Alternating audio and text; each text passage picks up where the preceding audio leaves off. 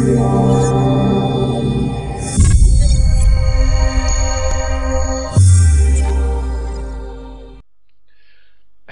ladies and gentlemen, and welcome back to Down to Earth Astronomy. Today I want to talk about some of the science and some of the physics that's been implemented into Elite Dangerous. I'm going to point out both some things that have been doing correctly and some of the things that are, well, less physically correct. But before we start, I just want to say that if you've been subscribed to the channel and you've been following me, you know that I'm a huge fan of the game. I think it's a very good game, so even though I'm going to point out some of the well, not physically correct things that are in the game, I still think it's a very good game and I enjoyed played very, very much. But let's get started. Some of the things that I've of course done very, very well is the implementation of many of the stars. And as you might know, many of the stars in Elite Dangerous is actually real stars. And they of course then automatically generate some to fill in the gaps where we have a limited understanding of some of the stars.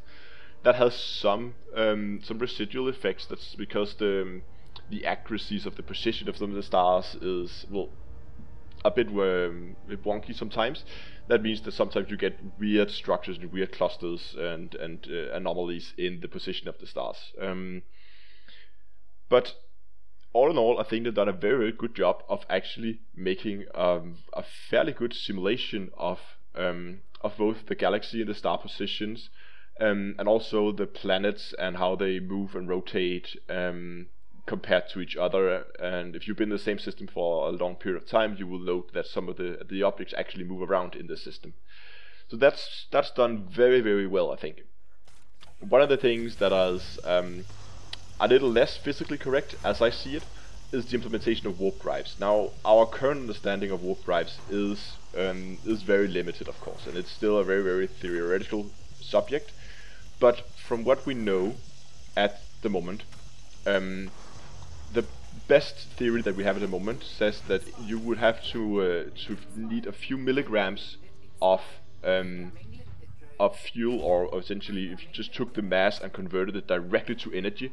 With Einstein's E equals mc squared equation, if you converted the mass directly to energy and used that energy, you will need a few milligrams of mass just to move a single atom across the whole Milky Way, across the whole galaxy. Now, from that we can do some quick calculations. And what I found is, if you wanted to move, let's say, well, 10 light years, you would need in the vicinity of 3 times 10 to the power of 13 tons of mass converted directly to energy, which is of course an absurd amount of mass and an absurd amount of energy just to move 1 kilogram 10 light years. Now, of course, I know that they've implemented warp drives simply because otherwise the distances in the game would make the game completely unplayable, and the whole premise of the game would fall apart if they didn't implement warp drives as they did. Now, one thing they haven't done is, it doesn't look like they've implemented the red and blue shifting of the lights that you would expect to see when moving in a warp drive. I know the warp drive basically is that you are pulling space rather than actually moving, so whether you would see stuff being red and blue shifted, I'm not actually sure. You might not. But even when you're moving in super cruise, you still don't see objects being red or blue shifted, simply because what a warp drive does is it compresses and expands space, and that's how the ship moves. So instead of the ship moving, you move the object that you want to move to closer to you, and then you just fly short distance. So that's the thing about warp drive. I know why they've done it. They've done it simply because it makes the game playable if they haven't done this. Because then just moving from one planet to another would take days or months, depending on the distance. Now, the next thing I want to talk about is the implementation of stars and the star classes. They've used the correct astronomical classification of stars, so you would know you can see O, B, and A, and F, and M, and G type stars, and all of these type of stars are actually the way or actually the same classification that you use in everyday normal astrophysics. So they're done very well, and they also model the stars decently. What we don't see, and what I think is currently missing, is we don't see. They do have something they call protostars, but we don't really see the stars in their very early stages of life. So I would expect, for instance, if I go to the edge of a galaxy arm, I would expect to be able to find a lot of stars that are not yet fully developed, where the cloud is still collapsing and the star has just ignited at the center, and we have the disk of dust and the planets are still forming. I mean, I would expect to find that close to the galaxy arms, but we don't. If that's because those type of systems are simply locked out of the navigation systems of the ship, that could be an explanation. I don't know, but those type of stars and systems are not yet in the actual game, and I really hope it would be something that they would implement in the future, because both it would make the game more realistic, but it would also help teach people a little bit more, I would say, a little closer to advanced astrophysics than what they are at the moment. So I hope they'll do that sometime in the future. Now let's talk about the stations. As you will have noticed, they have made all the stations rotate. We're purely talking space stations here, not the surface stations. And that's of course done to make a simulated gravity inside the stations. So that's very well done. I think the station models is pretty good, and I like them. Now, one thing I found a bit odd is if you go to the Elite Dangerous database and you make a search for every single space station in the game, there are a total of 14,733 stations in the game. Now that's a lot of stations. If we take that into consideration, that the game is set 1,286 years into the future, that means that from today we need to build an average of 31.6 stations a year. That's a lot of stations. I mean, if we do some quick calculations, that's over two and a half ish stations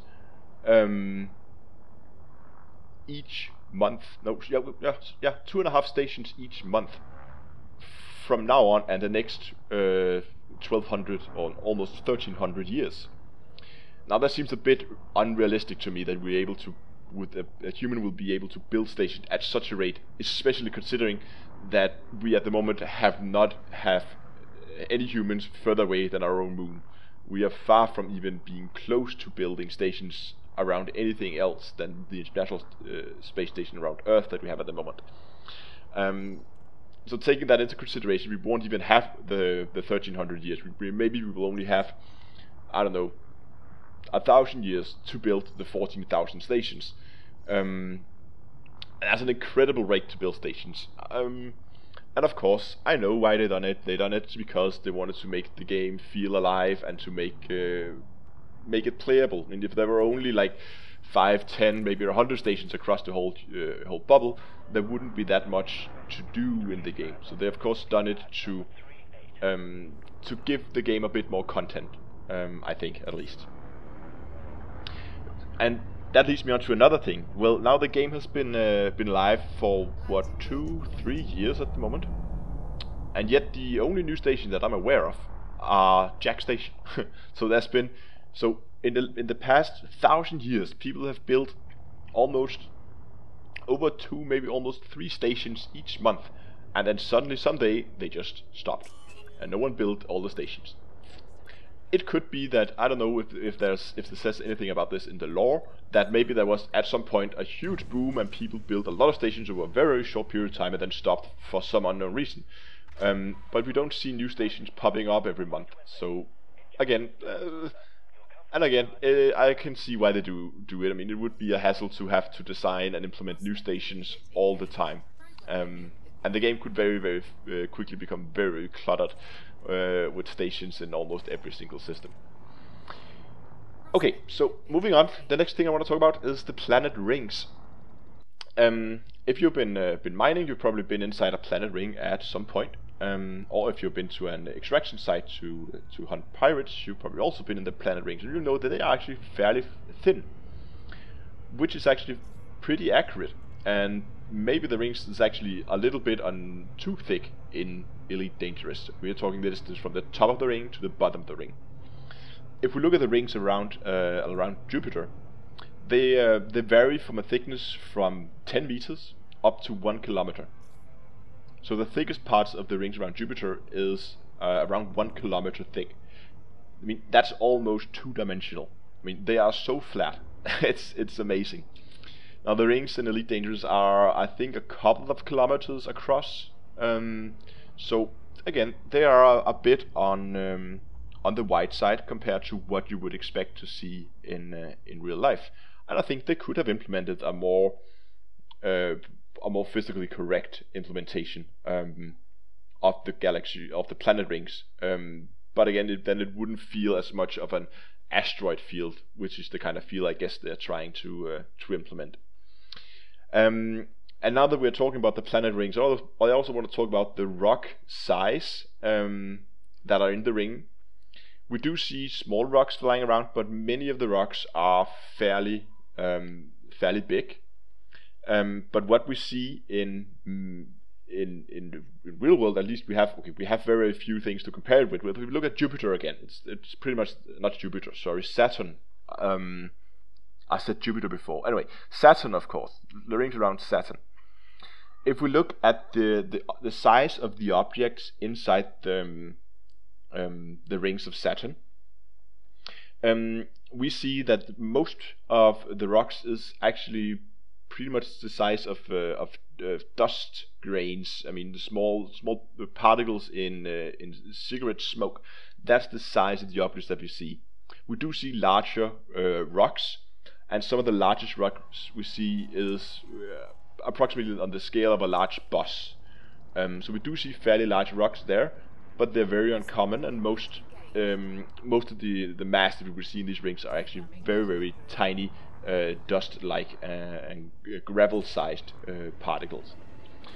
And again, I can understand why they implemented the way they do, because it would be hard to do mining on a rock the size of a grain of sand, and it would also take a huge strain on the actual computer that have to render all these small particle effects and the volumetric clouds that they will have to do. So again, I think it's to make the game and that type of gameplay more accessible to more people that they decide to implement fewer but very large rocks. But anyway, the video was a bit longer than expected, but that's my quick review of some of the physics and some of the science that I've been implementing into Elite Dangerous. I hope you liked the video. If you did, give it a like down below, consider subscribing to the channel, and until next time, I will see you in space.